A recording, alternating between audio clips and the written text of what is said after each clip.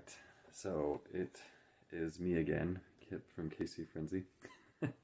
I just wanted to kind of show some of the tools that I use to create the music. One of the tools is this, let's see if I can get this in the camera, just this Midi keyboard.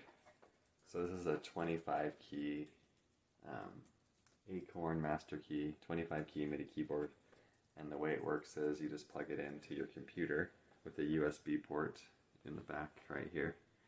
And then it'll hook up and you can start hitting the keys and notes and making music. And with my background being in the piano, I love creating music with this keyboard.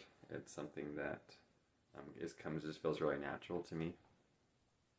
And I know like the keys and the notes and chords, and so it's really easy for me to use. It also has some other cool knobs up here that it can do. It can change pitch and change octaves, change volume with this little volume slider. So it's pretty simple. I mean, not too many buttons or anything, but it works pretty well. And I've had this for a long time, and it works great.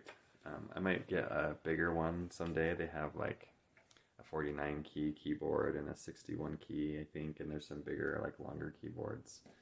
So maybe someday I'll get something like that, but you can find some pretty good MIDI keyboards out there for not too much.